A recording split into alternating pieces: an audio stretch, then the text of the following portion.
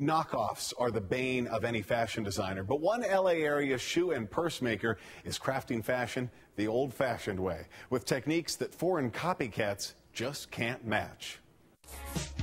The model's hair is perfect, makeup stunning, skin glistening, eyes enticing. But these models are not the stars. This photo shoot is all about the leather. Ultra handmade boots, shoes, purses, and bracelets. We do handcraft everything here. Everything is made under one roof. My shoes, my handbags, my belts, everything starts out from a flat piece of leather or a flat piece of wood, and we basically create art. Art starts out looking a little rough. This raw lumber is about to embark on a week-long journey, being sculpted in ways we have not seen stateside in decades. California was known for sculpting woods, and we did it better than any country or anybody else in the world. Basically, I've been resurrecting it for the last 12 years. You do it with your own hands.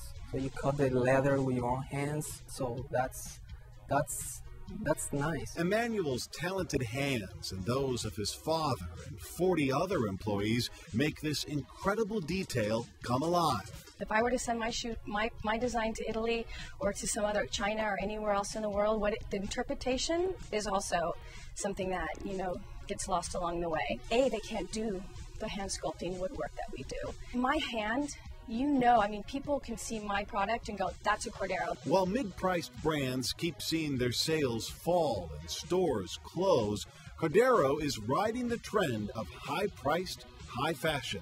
It's the only category that's thriving in the current economy. In fact, she's just signed a lease on a much larger building next door, a huge expansion with double the space.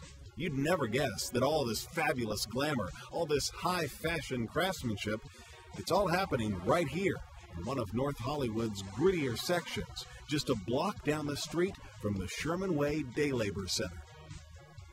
Really beautiful things, aren't they? You can actually win a tour.